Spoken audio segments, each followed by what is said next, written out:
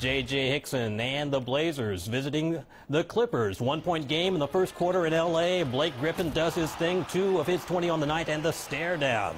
Afterwards, the Clips up 3. Hickson joins the high wire act for Portland. He dunked over DeAndre Jordan. The Blazers swingman finished with 29 in the game. This one would come down to the wire. Randy Foye hits a clutch three-pointer in the final minute. The Clippers up 1. But Portland would go back in front. Jamal Crawford hits a tough jumper. Good defense, better shot. The Blazers up by 1 with 14 seconds left. One last chance for the Clippers. Chris Paul beats the double team, gets to the rim, and lays it in off the glass. 5 seconds to go. 20 points for CP3. He staked the Clips to a 1-point lead. Could they hold on against Portland? Final possession, the Blazers' Wesley Matthews on the run. He draws the contact but can't get the call from the officials. The Clippers hold on for the 98-97 win.